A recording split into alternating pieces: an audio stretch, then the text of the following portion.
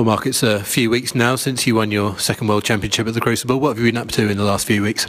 Just relaxing, really. I mean, the season's that long nowadays. We've got so many tournaments, so it's just nice to just be at home and do nothing. Obviously, spend a bit of time with Sophia and Vicky, and just chill out and relax, really. And it must have been a great moment for you at Leicester on their game after they won the Premier League title, going out on the pitch with the World Championship trophy. Yeah, it was brilliant. I mean, the atmosphere was electric, really, and knowing there was going to be crowned Premier League champions that day. It was sort of a strange atmosphere because it didn't really matter whether they won or lost. I mean, even if they'd have lost 10-0, I'm sure obviously the crowd would have still been in great spirits. But a fantastic day, and a privilege to be there myself as well. And of course, you become one of only 6 players to win the World Championship more than once at the Crucible. Is that something which has kind of sunk in and makes you feel very proud? Definitely makes me feel very proud. It's not really sunk in as yet. I mean, to win it the first time was a fantastic achievement and something like I've wanted to do since I was a young child. To win it for a second time is unbelievable, really. I mean, the way the standard of snooker is now, you've got some fantastic players out there, and every tournament you go into, it's really, really difficult to win. And to win one tournament in a season is a great achievement. So for me to win one tournament last year and for it to be the World Championship was something I can only dream of. I think it's fair to say that you won the World Championship without playing your best, throughout the tournament, apart from maybe in sort of kind of 2 or 3 sessions. Do you feel that kind of shows how strong your B gaming is and how strong a match player you are?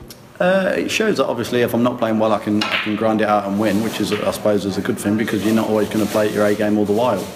But like you say, I didn't play fantastic in some of the games. I played probably a good session against Marco last session, probably a good session against Karen, and then the final I thought I played quite well from start to finish. But other than that, it was sort of like quite ropey, really. But I mean, at the end of the day, it's just about winning matches. And what are your targets now for the new season? Just to try and win more and more tournaments, try and get more ranking titles on my CV, and just carry on enjoying it and competing at the top level if possible.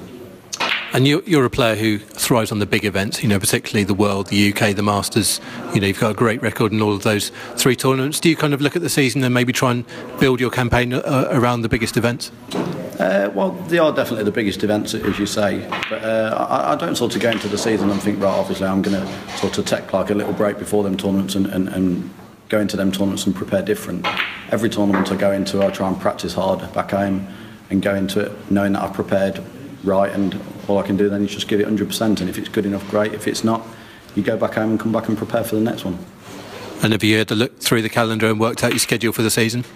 I missed the first one, the Indian Open. I thought that was probably a little bit too close, and I think a lot of the top 16 didn't play in that either, so I will look into the calendar. I've entered Riga and the World Open, but later on in the season I'll probably pick and choose and miss 1 or 2 more again, just to sort of give yourself that little bit of rest that you probably need to keep yourself fresh.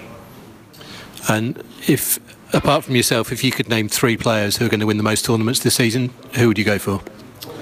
Well, I mean, Neil's obviously got to be one of them. He's always thereabouts, knocking on the door, whichever tournament he plays in. Ronnie, when he's playing in the tournaments. But there's so many. I mean, there's not really 1 or 2 players you can pick. Like, you got Judd Trump, a lot of players who obviously, like, when they're playing at the top of the game, it's very, very difficult to win tournaments now, as I say. And it's not just the top 16. You've got people outside the top 16 which are challenging to win tournaments as well. So it's a great time to be a snooker player, I think. Thanks, Mark, and good luck for the season. Thank you.